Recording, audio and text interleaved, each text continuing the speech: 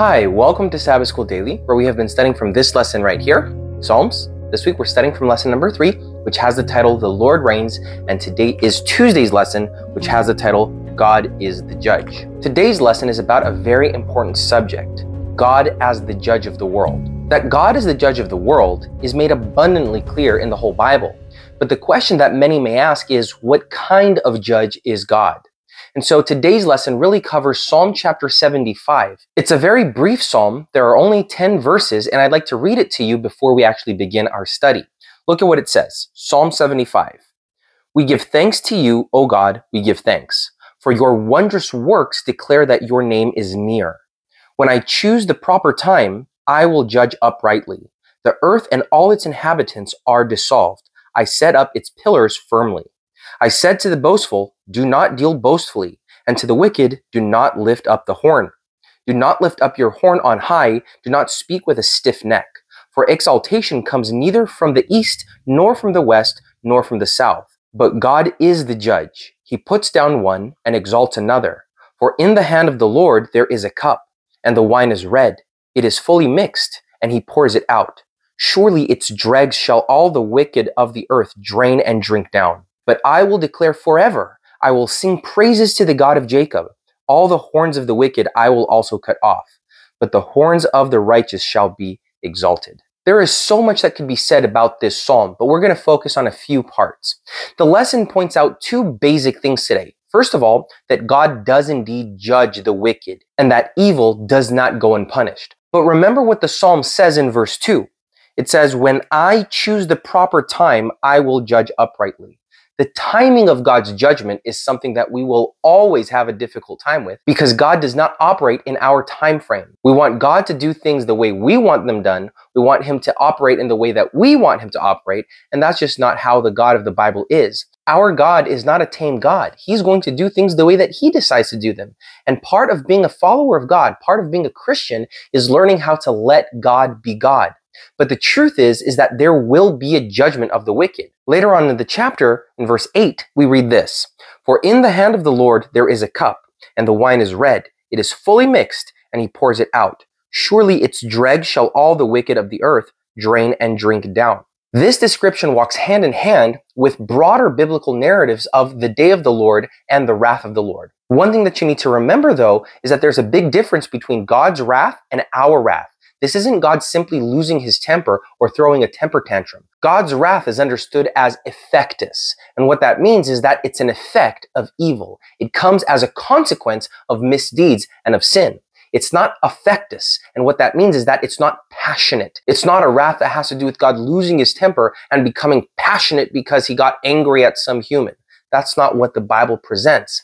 We have a difficulty here because all that we understand is human emotion. So when it comes to God, we want to apply human emotion to him. Be careful with that. You're not just dealing with any other human. You're dealing with the Lord of heaven.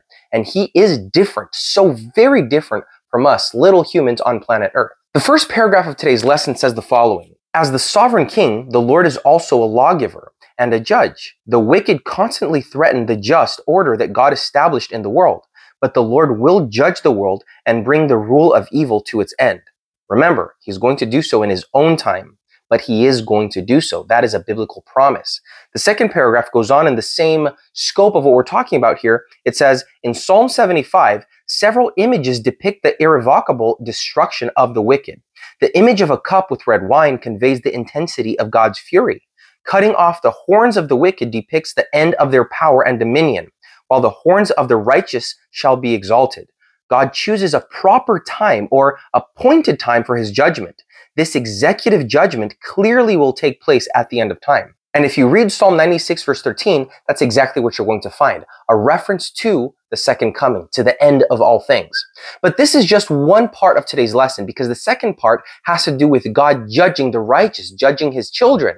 And this is something that for a long time was very confusing, especially before the Protestant Reform, when people didn't understand that judgment was a good thing. Martin Luther, the great Protestant reformer, used to say that he hated God and he hated the righteousness that came from Scripture because it was something that was demanded of him. Only later did he find out that the righteousness that God speaks about in Scripture, it's not demanded, it's offered, it's a gift. And that's precisely what we find about God's judgment when it comes to his children. God's judgment, it's not a bad thing. It's a good thing. He's deeming his children righteous. Look at what the lesson says in the following paragraphs. The Lord probes people's hearts as part of his judgment. Read Psalm 14 verse 2. It is reminiscent of Genesis 6 verse 5 and 8. And basically what Psalm 14 verse 2 says, it speaks about the Lord looking down on earth to see if there are any righteous people. Genesis chapter 6 verse 5 and 8 speak about when the Lord came down and saw the evil on planet earth, the evil that was continuously on the hearts of men. And then he speaks about Noah. Noah was righteous. He was found righteous before the Lord. So this is the Lord looking down from heaven, looking for people who are walking in righteousness. Remember that righteousness is something that is given to us by the Lord, and we accept it and we live in it. We practice it, but it comes from him. And so none of this has to do primarily with our own efforts, but our acceptance of God's efforts for us and our desire to live in his efforts, to live within his law, to live within his love. But the text continues. Both texts show that the execution of God's judgment of the world is preceded by God's examination of the people's lives and seeking whomever he can save. This judgment is something called the investigative judgment, when God defends the righteous and decides the fate of the wicked. Notice that wording, when God defends the righteous and decides the fate of the wicked. Then the lesson proposes a question. How does it work? Well, first, God delivers his people from the wicked. You can find that in Psalm 97 verse 10, Psalm 146 verse 9, and crowns the humble with salvation. That's found in Psalm 149 verse 4. Second, the unrepentant wicked are destroyed forever. You'll find that in Psalm 97 verse 3. Some psalms poetically describe the uselessness of human weapons against the divine judge. For example, Psalm 76 verse 3 through 6.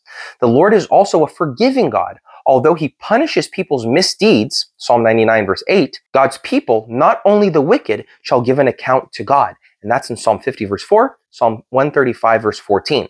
Finally, the Psalms convey the same notion that is expressed in other biblical texts, that God's judgment begins with God's people and is extended to the whole earth. The psalmist cries to God to judge him, but relies on God's righteousness to defend him.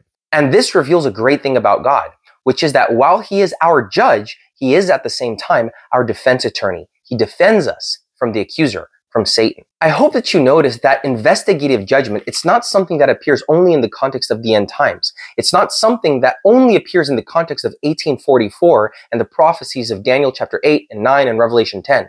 Investigative judgment is something that is as old as the world.